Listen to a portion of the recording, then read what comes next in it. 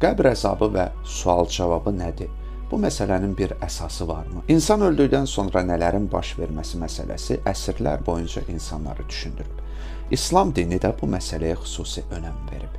Dini mənbələrə görə qəbr aləmi ölümdən sonra bərzəx aləmində baş verir. Bu hadisələr insan dəfn olunduqdan sonra başlayır və qiyamət gününə qədər davam edir. Bərzəx barəsində ayrıca danışmışam. Qeyd etmək istəyirəm ki, axirət aləmi ilə bağlı məsələlərin çoxu nəqli mətləblərdən doğur və buraya çoxlu xurafat əsassız məsələlər də daxil olub. Onları ayırd etmək lazımdır. Keçək mətləbə. İmam Sadiq əleyhissalamdan nəql olunub ki, qəbr əzabı hər kəsə şamil olacaq, hətta torpağa dəfn olunmasa da.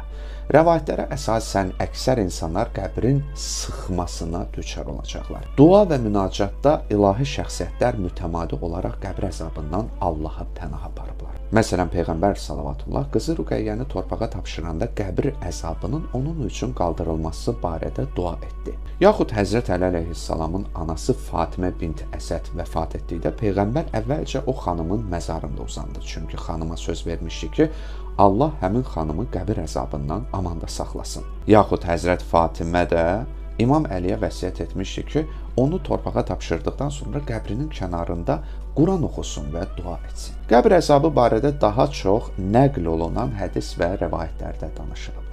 Bu məsələyə çox böyük önəm verilib. Qəbr əzabına səbəb olan amillər hansılardır?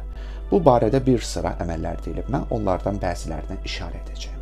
Əsas amillərdən biri bədəxlaq olmaqdır. Peyğəmbərin səhabələrindən biri məhz bu səbəbdən qəbir sıxıntısına mübtəla olmuşdu. Allahın nemətlərini zayi etmək, onlara məsuliyyətsiz yanaşmaq da qəbir əzabına səbəb olur.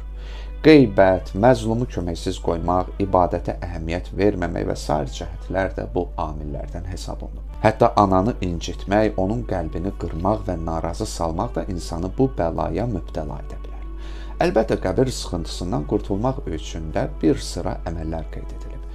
Gözəl əxlaqlı olmaq, əhl-i beytə məhəbbət bəsləmək. Burada məhəbbətdən məqsəd onları nümunə seçib əməli salih həyat tərzi yaşamaqdır.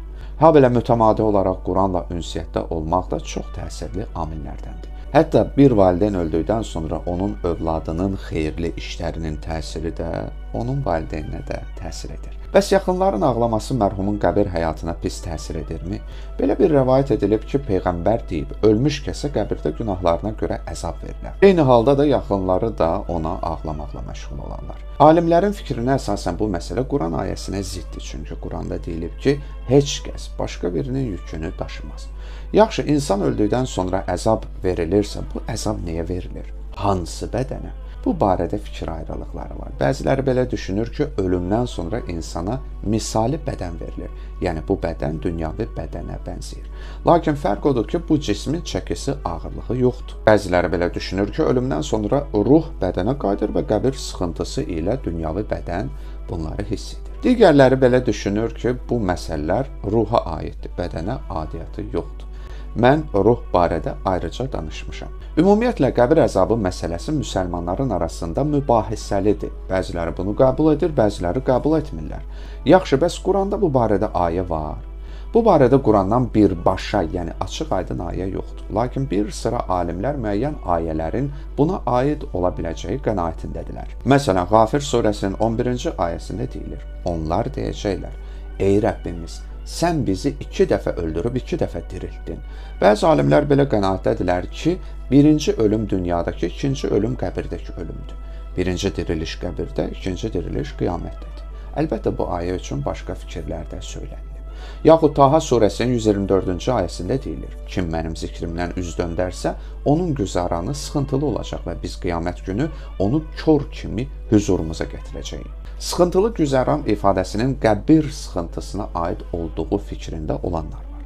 Yaxud Tövbə surəsinin 101-ci ayəsində deyilir, biz onlara 2 dəfə işgəncə verəcəyik, sonra isə böyük bir əzaba qaytarılacaqlar. Deyilib ki, birinci əzab qəbir, ikinci isə qiyamət əzabıdır. Qəbir aləminin əsas mətləblərindən biri də qəbir sorğu-sualıdır. Burada da fərqli fikirlər var. Məşhur rəy budur ki, Nəkir və Münkər, yaxud Bəşir və Mübəşşir adlı 2 mələk qəbrin ilk gecəsi ölmüş şəxsdən onun etiqadı barəsində soruşacaqlar. Bu sorğu-sual hər kəsə aiddirmi? Bəzi rivayətlərə əsasən qəbrin ilk gecəsinin sual-cavabı ümumidir.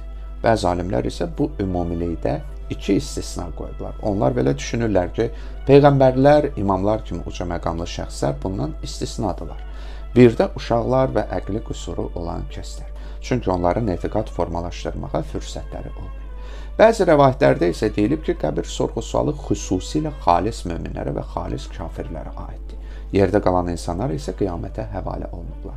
Hansı sualların verilməsi barədə də fikir ayrılıqları var. Bəziləri belə düşünür ki, əsl möminlərə və kafirlərə xüsusi suallar veriləcək. Digər cəmaata isə ümumi suallar veriləcək.